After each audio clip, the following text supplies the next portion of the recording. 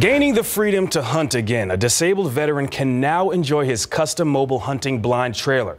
Army Specialist Michael Crawford was injured when his truck encountered an IED in Afghanistan. He was medically retired in 2014 after receiving a Purple Heart and Good Conduct Medal.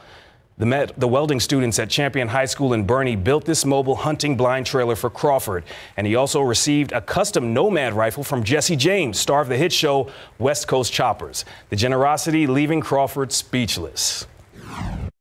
I don't even know. It's just good that young kids want to put in the hard work. I just want to thank everybody.